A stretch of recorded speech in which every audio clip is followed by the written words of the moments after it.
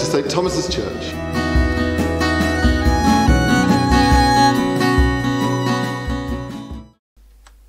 Good morning, good to see you this morning, or not to see you, but imagine you're there.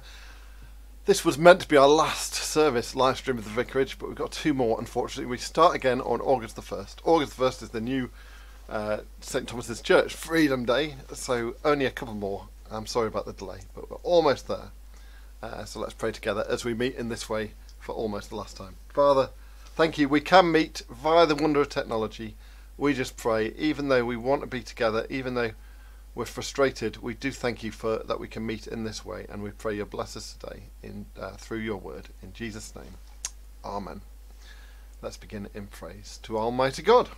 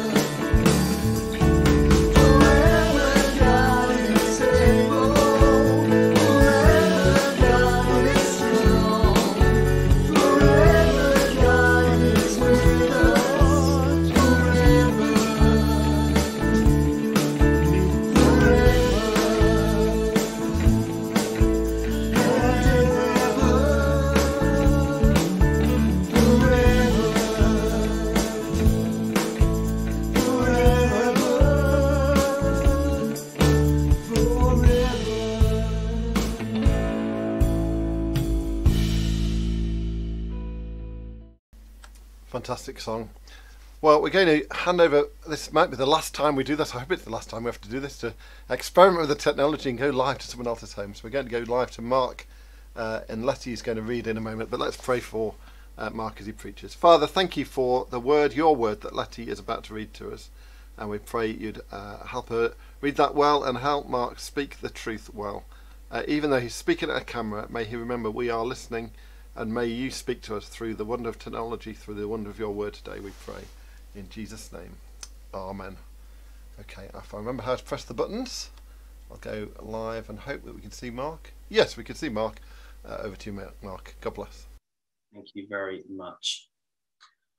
I love Malachi, and I'm so excited to be able to preach on it today. And before Letty goes to read chapter 4, let me ask you something. Who here is looking forward to Freedom Day on July the 19th? It's been a long time coming, hasn't it?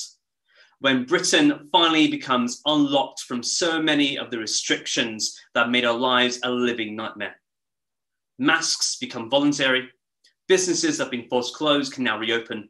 and dozens of other restrictions that made life so hard are being lifted, bring a sense of normality back into our lives. And most importantly, we can finally sing again in church. Are you ready? I certainly am.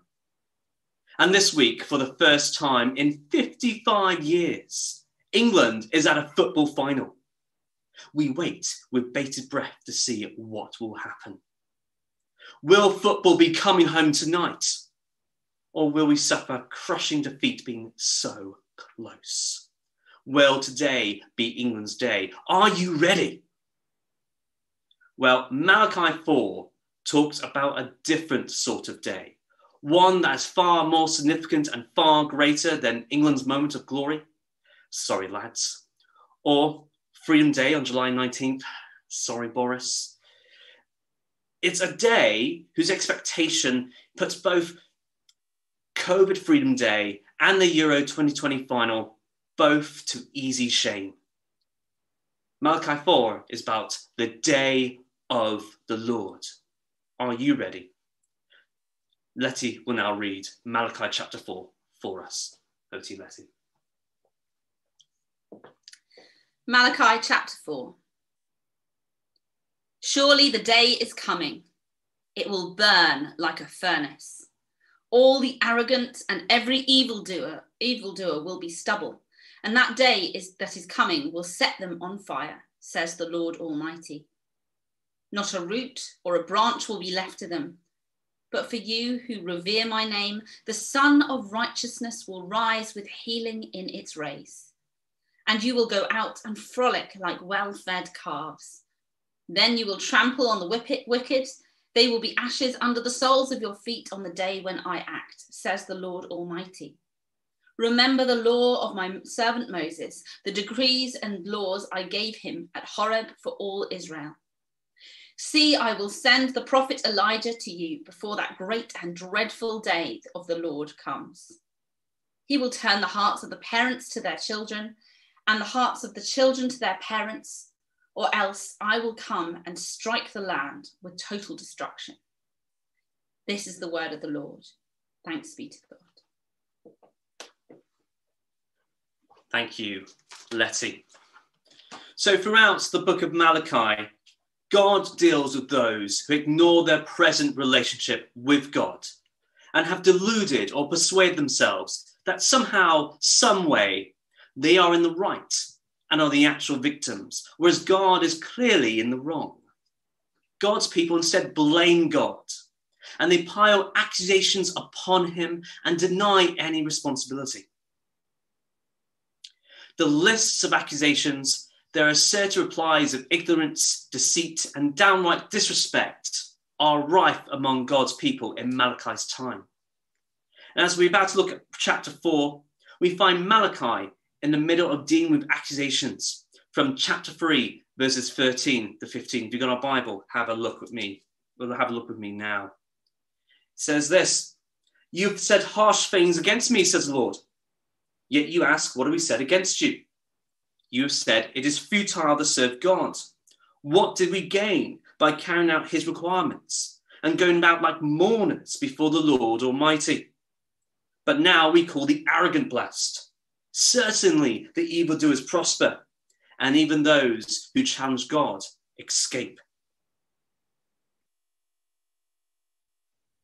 Well, as we saw last week, the Lord begins to make a distinction between those who think like this and accuse God, the wicked who don't serve God, who don't fear him, and who don't honour his name, and those who do fear the Lord, those who are considered righteous, who do serve God, who do honour his name. Chapter 4 then deals once and for all what will happen to both groups. The coming of the day of the Lord, God's final word, to all who oppose him and to all who truly love him. Are you ready? And if Ian's ready, my first point is this: the day of the Lord is coming. Future judgment. So to all who challenge God, his name, his character, and his justice, the day of the Lord is coming. Look with me at verse 1. It will burn like a furnace. Have you ever been too close to fire? The intensity of the heat is unpleasant. It hurts. And this fire, you have to excuse the expression, hurts like hell. Well, in fact, it is. Malachi, the final book of the Old Testament, parallels the final book of the New Testament, Revelation. And it says in chapters 20 and 21 of Revelation that anyone whose name is not found in the book of life, known as the scroll of remembrance, Malachi 3, is judged and thrown into the lake of fire, the second death. And it's so all-consuming that those prospering evildoers, those so-called blessed arrogant, those who are doing evil so well for a short time, verse 1, will be stubble, and not a root or branch will be left to them.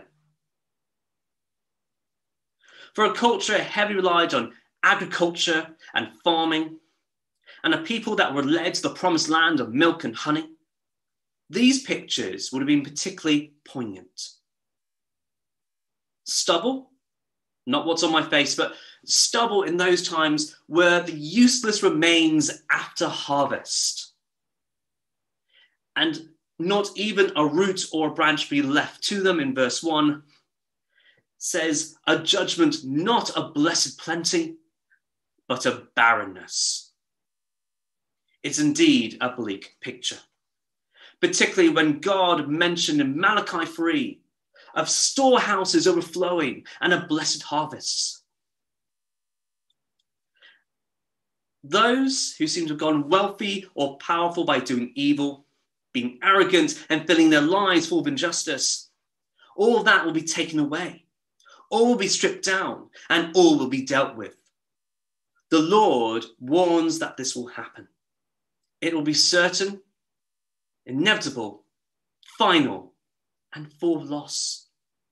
Yet, if we look back at chapter 3, verse 15, even those who challenge God escape, we find that they do, but it's a terrible fate because they're cut off from the blessing of God and cut off from the Lord himself. These people have therefore a choice when God warns them through Malachi. Continue and face the consequences or turn to him. So the day of the Lord comes and the fires of judgment are final. Are you ready? But what about those whose names are written in the scroll of remembrance, in the book of life? What happens to them? Well, chapter 4 isn't just a warning for those who don't repent and don't fear the Lord and stay in their wicked ways, but it's also hope for those who do fear the Lord. Have a look with me at verses 2 to 3. But for you who revere my name, the Son of Righteousness will rise with healing in its wings. And you'll go out and leap like calves released from the stall. Then you'll trample down the wicked. There'll be ashes under the soles of your feet on the day when I do these things, says the Lord Almighty. The Lord is answering this. It's futile to serve God. What do we gain by carrying out requirements and going around like mourners before the Lord Almighty? The Lord says this. For those who revere God's name, it isn't a fiery furnace. God instead uses another picture of heat and light to convey what will happen. But instead of a consuming furnace, it will be the life-giving sun. A sun that gives hope and healing. A sun that feels warm, pleasantly, where you want to bathe in its rays. The warm rays of spring and summer. Revelation 2 talks about this picture that Malachi brings. The sun, if you look at Revelation 21, is the Lord. It's the glory of God being the light shining down on the people of God. With the Lamb, Jesus, being the lamp from which the sun shines. And there'll be healing, as mentioned in Malachi 2. Revelation 21:4 says this, that healing comes from the Lord, who will wipe every tear from their eyes. There'll be no more death or mourning or crying or pain, for the old order of things has passed away. And adding to this joyful picture, is God describing his people like calves, leaping out, well-fed calves, releasing from the stall after months being cooped up. It's a funny image for us, but for those who are full of agriculture and farming, it is a common picture. I YouTubed what calves do when they come out this weekend. When they see grass for the first time in months, they run and literally leap for joy. They're bundles of energy unleashed.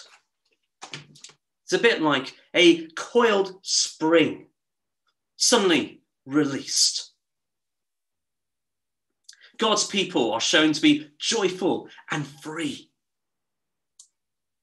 The joy of the Day of Freedom on July the 19th, or the jubilant celebration if England wins, and I hope they do, will be fantastic, but it also pale in comparison, as those things will fade. They don't bring salvation. Whereas this picture, this Day of the Lord, is a release of a redeemed people who will see the wicked put in their rightful place. The wicked will be trampled.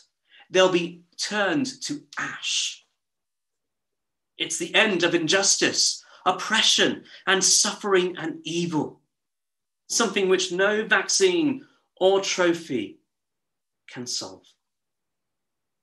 As one theologian puts it, just as the sun drives away darkness and clouds, bring light and joy, so the Sun of Righteousness will appear to dispel gloom, oppression, and injustice. So if the fires of judgment are final, then so are the joys of salvation. The coming of the day of the Lord brings both, and brings those who love God to be with him forever. Are you ready? This brings us on to the second point. Waiting on the day of the Lord. When is it coming? So when is this great and dreadful day happening? When should we expect it? Well, we go back to chapter 3 of Malachi. The Lord says, as he does in chapter 4, that he'll send a messenger before he comes. In chapter 4, he reveals a bit more. An Elijah figure. Elijah in the Old Testament brought the people to turn back to God. This figure will bring people to repentance, for hearts turn back. Or God will strike the land with, depending on your translation, either a curse or utter destruction. Well, Elijah in the Old Testament, because of him, no rain fell upon the land for years. There was drought and famine. It was cursed. So, God might strike the land with a curse or of utter destruction. And these are the final words of the Old Testament. What a cliffhanger. When is Freedom Day on July the 19th? Will England win the final tonight? Those cliffhangers are nothing compared to this. Because it's not 2 years or 55 years that people have had to wait upon this cliffhanger. It's been 400 years. 400 years of silence between Malachi and the New Testament. It's only a page here, but it's 400 years of silence. 400 years of people going, will Elijah turn us back to God? Or will God strike us with destruction and curse us? Are we ready if he does show? Will he show? Why is it taking so long? And after a long period of waiting, suddenly, unexpectedly, Elijah turns up. Luke's gospel starts with an angel appearing to Zechariah, saying to him, he will have a son, John, who will go on before the Lord in the spirit and power of Elijah, to turn the hearts of the fathers to the children, and the disobedient to the wisdom of the righteous, to make ready a people prepared for the Lord. And it's clear from the Gospels that John prepares the people for Jesus, the Lord. The Gospels proclaim that God has arrived in the flesh. Surely then, though, the day of the Lord has come and gone. But if that's true, then the wicked today are still very much present. And there is still injustice and oppression. Just turn on the news. Well, what's happened? Has the Son of Righteousness failed? Is it futile to serve God? Will evildoers just prosper? No. For Jesus the Lord doesn't just come once. The first time Jesus comes to bring salvation. And we know that through the Gospels, the crucifixion, the resurrection. But the second time, his second coming, when the day of the Lord will truly be fulfilled, this is when he'll judge. Jesus himself says in John 5 that he's been given all authority to judge, and the time is coming when all will be judged. And some will rise to live, and others will rise to be condemned. Those whose hearts turn and come to him, who turn to fear him, who honor his name, who revere his name, his treasured possession, he will be the Son of Righteousness. And his faithful people will be spared based on what? Well, in 3:17 says this, based on his compassion. I'll spare them just as in compassion a man spares his son who serves him. And those who don't, as Malachi states in this chapter, he will strike with a curse. They are doomed, and their destiny is fire and stubble, whose land is cursed and destined for utter destruction, without a single root or branch left to them. But right now, we are placed between Jesus' first coming and his second coming. It's partially fulfilled and yet still to be. It's now and not yet. The day of the Lord has not yet set, but it has begun to rise. And Malachi is a warning for us to turn while there's still time, and that only the faithful will make it. It will be a time of horrible judgment, unlike no other for those against God, but for the faithful. It is beautiful and is glorious. But when? It's been over 2,000 years since Jesus first came. When is it? Well, the second coming is something that urges the New Testament. If you read it, letter after letter, book after book, it's on their minds. And when is a question that the church constantly turns to. But the Bible doesn't tell us when this second coming will happen, but we know why it's taken so long. Peter tells us in his second letter, in chapter 3, to ensure as many people as possible come to repentance, to receive salvation, rather than to perish.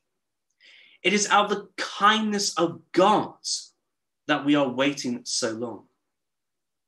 But the New Testament writers also remind Christians that instead of worrying when this will happen, to focus on being prepared for when it does happen. In 2 Peter chapter 3, Peter warns, what kind of people ought you to be?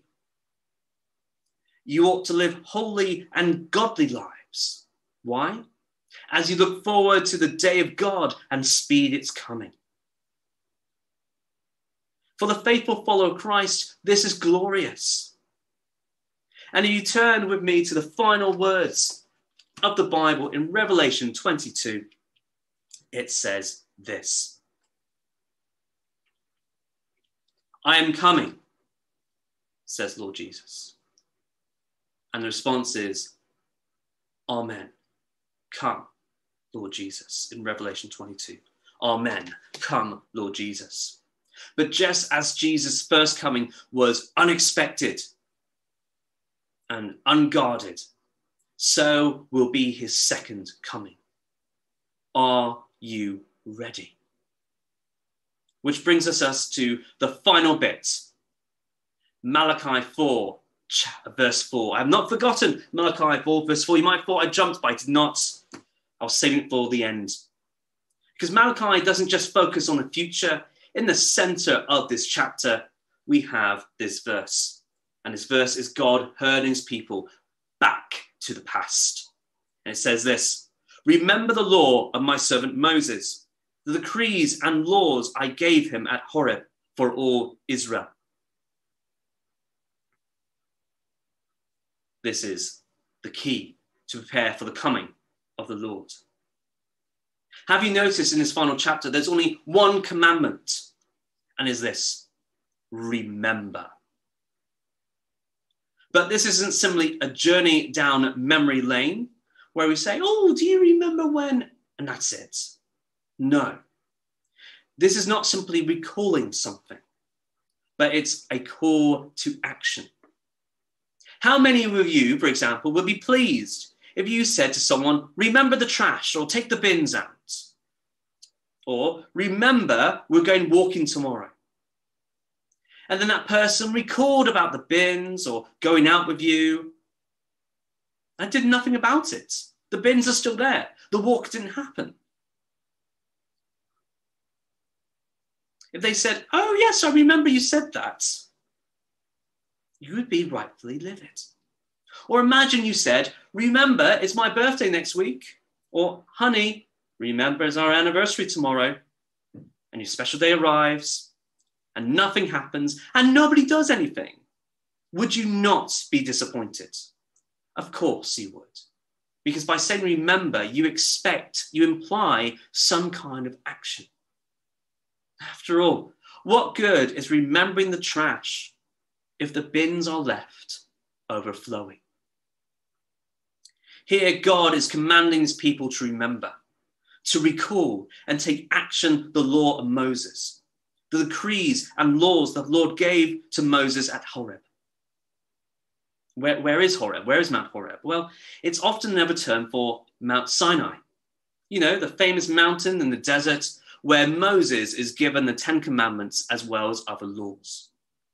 This was straight after God had saved them from the Egyptians, where God proclaimed they were his people, and where the Old Testament, the Old Covenant, was truly born.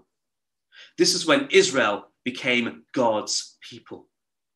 This was the foundation of the nation. Israel's identity was rooted in the Exodus event. At Mount Sinai was where God told them they were his treasured possession, as we see in 3:17 in Malachi. Is where the people promised they would do everything the Lord commanded them to do. Where before God gave them commandments, he declared that he was the one who saved them, and the commandments were for those who were his people. So God is saying through Malachi to his people then and to now, recall my word, recall our covenant, and act upon it. This is still applicable today. God is saying that they've disconnected from their identity, their destiny, and their God by going away from what God dictated. If you read the book of Malachi, have you noticed how many of the commandments have been broken? They commit adultery, they steal and rob, they misuse and blaspheme the name of the Lord, they serve other gods of idolatry, and so on and so on. God's people in Malachi's time have untethered themselves from the shore of his word and are drifting into a future shipwreck, going towards a fiery furnace. God, through Malachi, urges them to recall, turn, and then act accordingly, so that judgment is not condemnation, but rather a show of salvation. But Malachi's people do not deserve salvation, and nor do we. How different are we from the people of Malachi's day? Not a lot. If we truly examine ourselves by God's standards, we find ourselves wanting by a lot. We too are altogether compromised and half-hearted. Our hearts secretly pile accusations against God, and our hearts are too fickle and disconnected. We pursue other gods all too eagerly. We do not deserve the salvation that God brings. Malachi tells his people to remember the law. We too need to remember. For God's people to remember that time and time again, they and we failed, even from the very beginning. And that's why every week in church, we confess and repent. For God's people need to remember how sinful they truly are, but also how compassionate God is. For didn't Christ come on the cross for us? Christ came to deal with our condemnation and wrath that God has put on us, to spare us out of compassion by going to the cross, to bring us to righteousness that doesn't burn like the furnace, but heals, to a place and state of being of joy and peace. For Christ deals with our wickedness, our arrogance, and our evil there and then on the cross, and offers a place in the book of life, that scroll remembrance, to all who believe and repent. So, Christian, remember the commandments of God. Remember, Christian, your utter sin and failure leading to death. Remember, Christian, that Christ, who bought you salvation at such a high cost. Remember, Christian, the cross. And remember, Christian, the gospel, where the new covenant, the New Testament was born, where we became a people redeemed if we turn to him, where our identity flows from, the turning point that tethers us back to God, the one who saved us, we who could not save ourselves. For remembering the past, the cross, and the Savior upon it is the only light, the only roadmap from which we can see the future with eager anticipation, which is this: the coming of the great and dreadful day of the Lord is going to the cross. Are you ready? Well, as we finish the book of Malachi, we find that Malachi deals with a people who have turned away from God's covenant or have forgotten so conveniently the parts which doesn't suit them. Because God's word isn't comfortable and isn't convenient. For them, times have changed, circumstances have changed, and culture has changed. Those were excuses back then, and those are excuses we often say now. Our people who are at best half-hearted and have lost the sense of who God is. Does that sound all too familiar? It should. So how does God deal with a people who are willing to turn away from him, and those who wish to serve him who need reassurance? How does God humble the arrogant? How does he challenge the evildoers and bring hope to those who are fearful of the future and encouraging faithfulness? How does God effectively silence his critics and show both his judgment on the wicked and salvation on those who fear and love him? By pointing to his inevitable coming of eternal ramifications. the day of the Lord. A day great and terrible, of both judgment and salvation, where God's justice is fully realized and his people fully free, where God fully follows through. So we've now finished the book of Malachi. We finished it.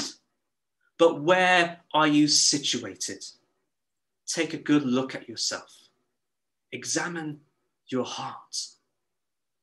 Do you fully revere, honor, love, and fear the Lord? Are you ready for his second coming? If not, turn to him. Look and remember the cross. And if you are, remember the cross. Be ready and rejoice. In Malachi 4, God's final word for his people, then and now, is this: the day of the Lord is coming. So remember the Lord and be ready. The day of the Lord is coming. So remember the Lord and be ready. Are you ready?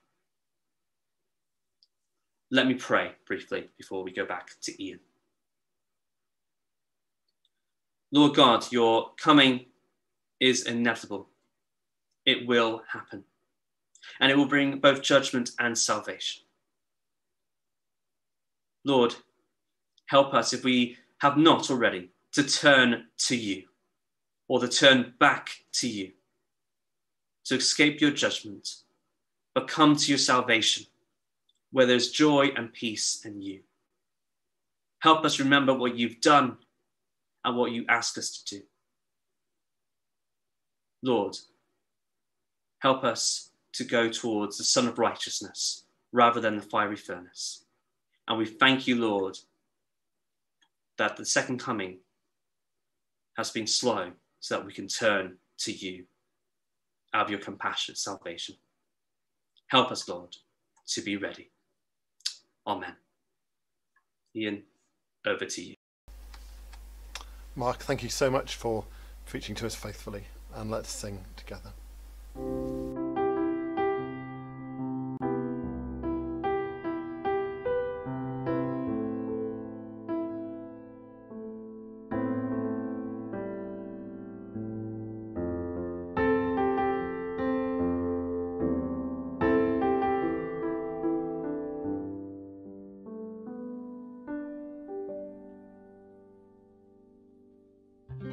There is a day that all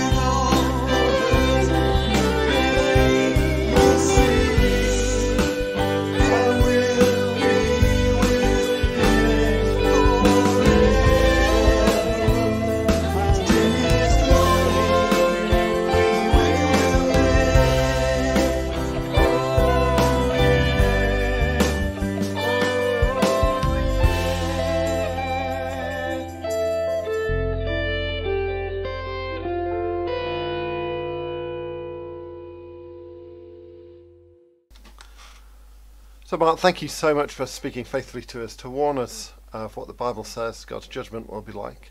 So we can be ready, so we can look to the cross and seek his forgiveness.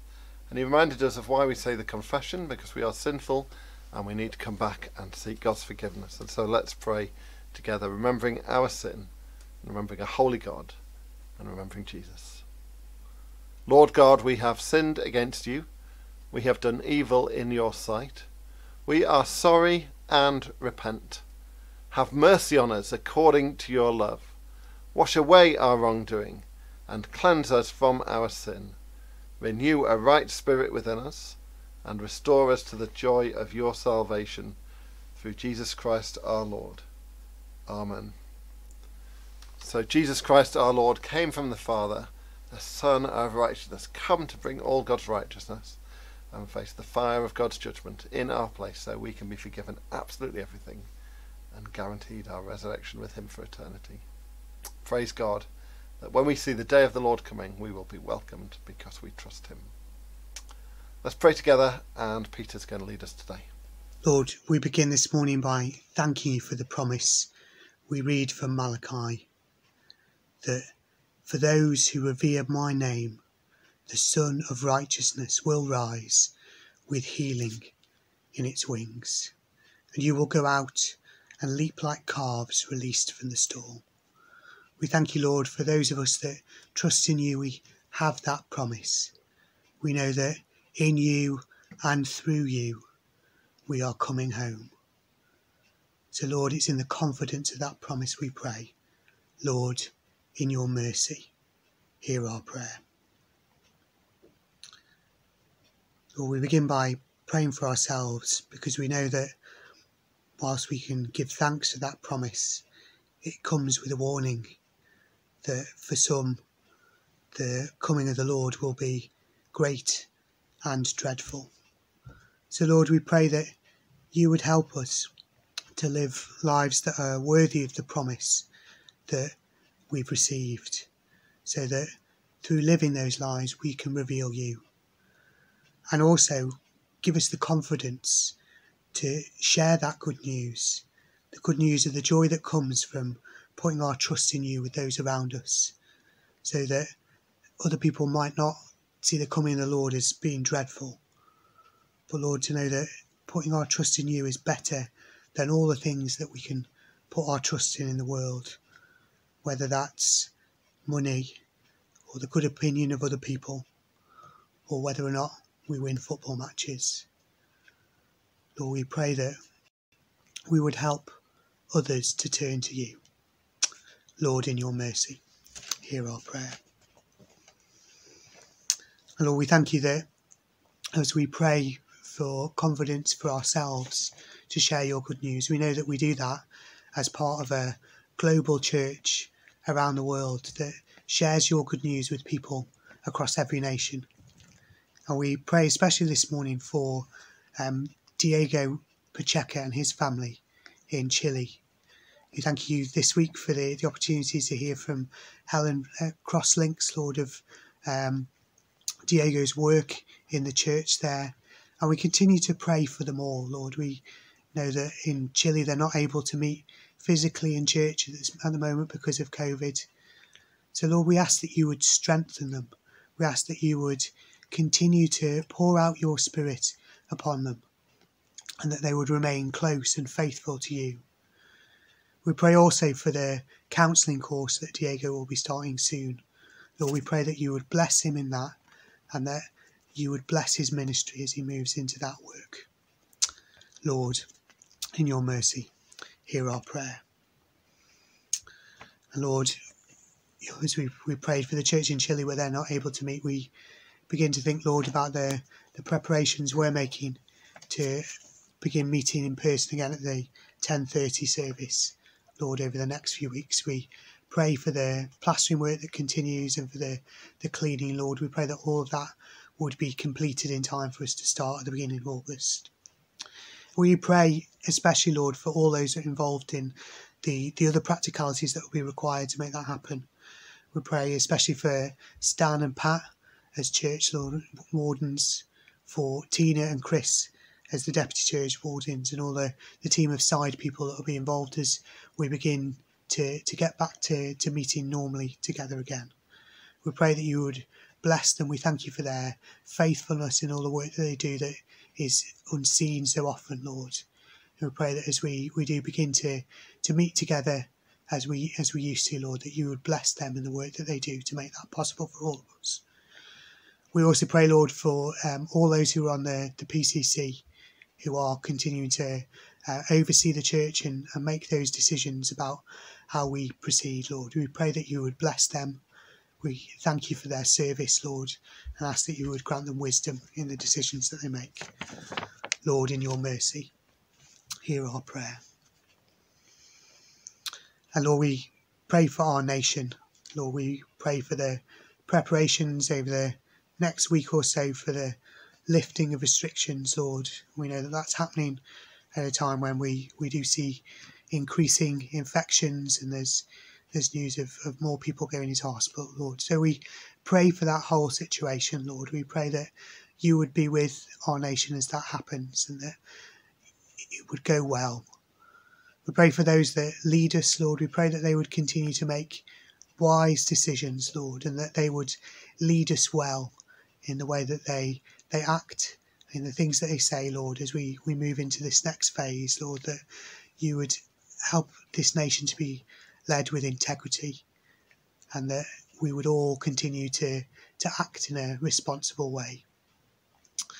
And we do pray, Lord, whether we're personally interested in the outcome or not, Lord, for the match tonight, Lord, we pray most of all that it would pass peacefully, Lord, that it would be something that people would enjoy and something that brings people together. Lord, in your mercy, hear our prayer. Lord, we pray for our schools here in Kidsgrove. Lord, we thank you for the opportunities we have to minister to children, families and the staff in schools around Kidsgrove. We pray especially this week for Letty, for her work as the school's chaplain, Lord. We thank you for her. We thank you for her faithfulness in her ministry throughout this time, Lord. It's been so different from what she and we might have been expecting her to do, Lord, in the way that the world has changed since she came to Kidsgrove, Lord.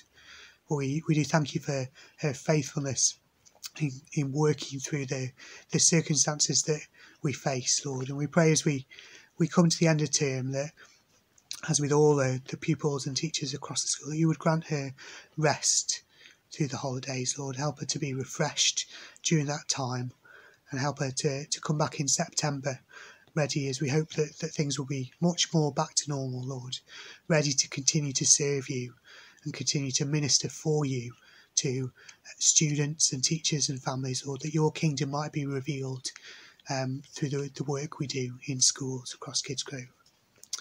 Lord, in your mercy, hear our prayer. Finally, Lord, we think of those that we know individually that are in need of a special touch from you this morning, Lord, whether that's those that are sick, those who are anxious, those who are grieving, or those who are facing difficult circumstances of any kind. In a moment of silence, we lift them up to you now.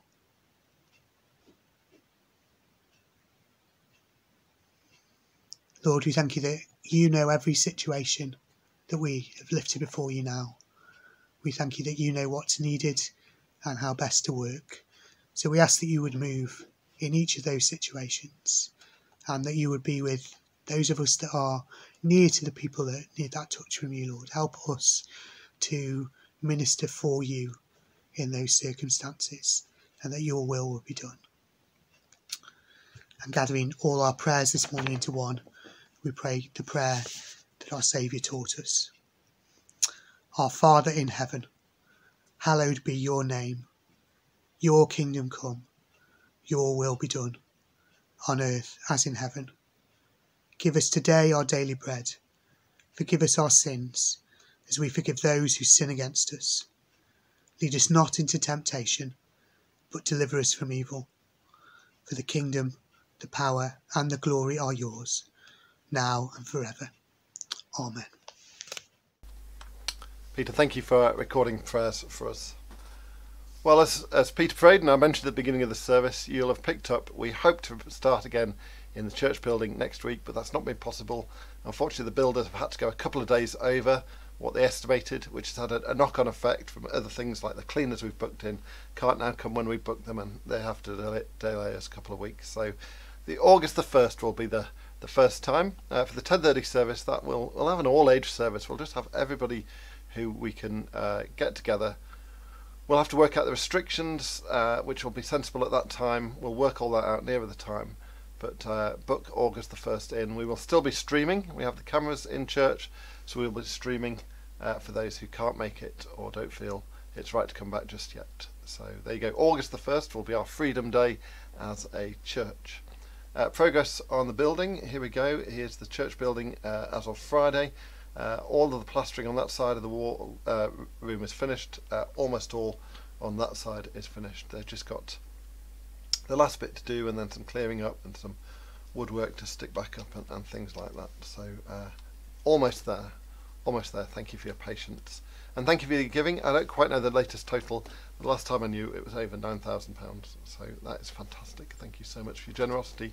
It's not too late to give if you haven't yet. And if you haven't filled in the survey about returning, that would be really helpful, even if you're not certain about what you're going to do.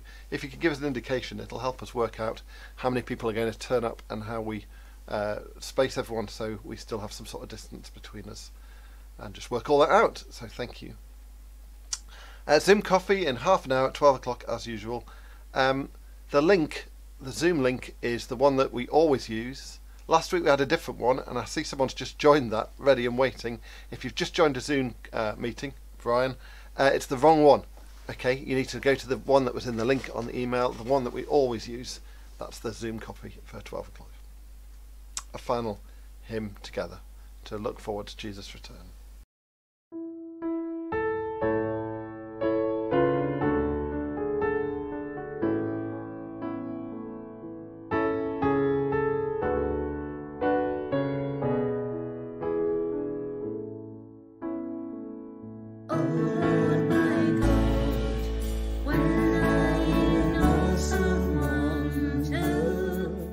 Consider all the works thy hand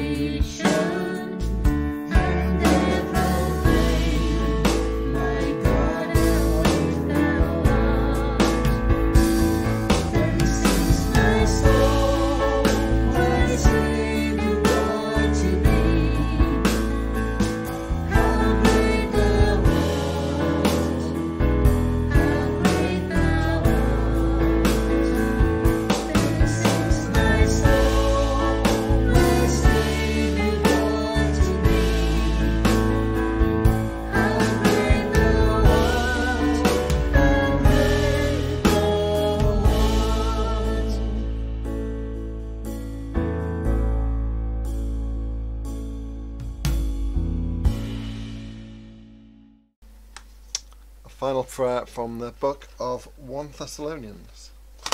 May God himself, the God of peace, sanctify you through and through. May your whole spirit, soul and body be kept blameless at the coming of our Lord Jesus Christ. The one who calls you is faithful, and he will do it. And may the blessing of God Almighty, the Father, the Son and the Holy Spirit be amongst us and remain with us always.